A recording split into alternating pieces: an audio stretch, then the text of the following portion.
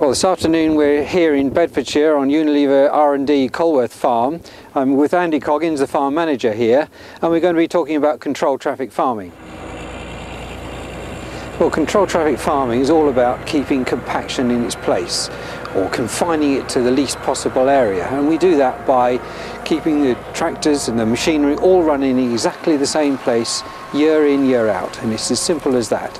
It's just a matter of getting the techniques right and using appropriate guidance systems to achieve it. With the controlled traffic system that we've got here at Colworth, we've actually matched the tractor up exactly to the combine harvester track width. Now, as you see, that results in a very wide track tractor, and we recognise that that really isn't practical for most European farmers. So we've got a lot of different systems that are much easier to put in place with just standard equipment used intelligently. Andy here is the guy who's got to make it all work in practice.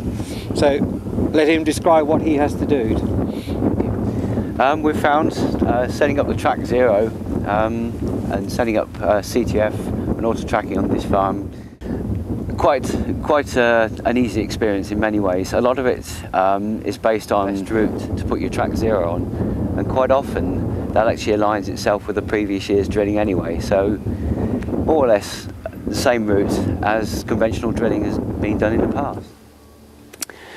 This in essence is a typical CTF field, a typical CTF map. This map will have been produced before we started the CTF project in order for us to decide where we want to put the Track Zero in the field and where we want to keep the curve tracking. In this example, the Track Zero becomes one of the headland passes. This map now becomes a ready reference for any operator, and the curve tracking will be listed around the edge, any wildlife strips, 6 metre strips around the edge, the Track Zero start point, and this will be where the fixed marker is, so tractor drivers can align themselves on that marker and the direction of travel of the first straight run.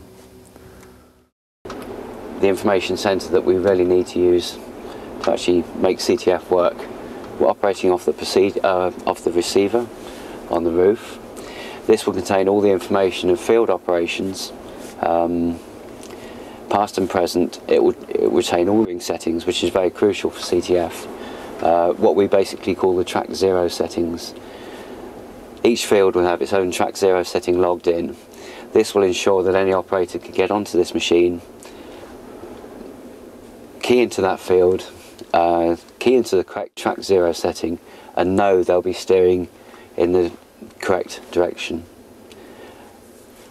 The only thing you'd have to do as an operator would be that you would have to align yourself absolutely correctly on that line of travel, and this is where the skill comes in with the system, and this is what we're finding out.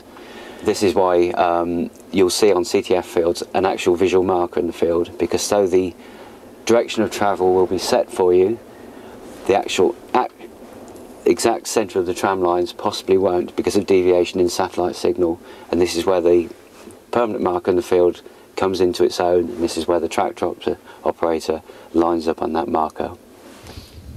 Okay, we are now in a field of conventional no-till, in other words it's random traffic, and I'm just going to demonstrate the soil condition here by trying to dig out just the top 30 centimetres or so with a fork.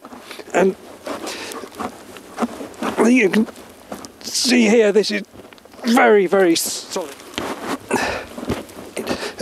In fact, I'm just getting nowhere at last. Not a great deal of traffic with min-till or with no-till, but even so, just a one weeding in 3 years is enough to compact that right back down again. So these tram lines are looking pretty reasonable, Andy. We've only just filled them once in the first year. How do they compare with the min-till that we've got behind us on conventional traffic? Well, certainly on certain parts of the min-till field, they're certainly more pronounced than this. Are they? To some degree, yeah. So you've not really had any problems with these now in the 4th year? No, not really at all, no. And these are permanent, obviously. Well, this is a controlled traffic field, again been in no-till for 3 years, and we're obviously not in a permanent wheeling, but we're now looking at what the structure is like here and how difficult it is to dig out, and immediately you can see a massive difference. I've gone down to the same depth with a fork, but it's just coming straight out. See a nice few worms in there, and a much more structured soil here, far less compaction in here, and of course it's still recovering from many years of compaction by traffic, so it's gradually recovering. Neither of these fields have been deep loosened, they're just as is.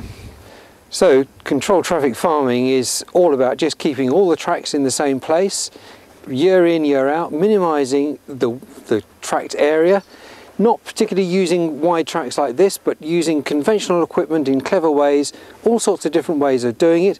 And as we've seen from the soil images, the impact on the soil, the taking away of all the compaction, has a dramatically improving effect. Lower cost inputs, very low inputs, and actually we're seeing improved yields as well. So a very positive impact on farming systems.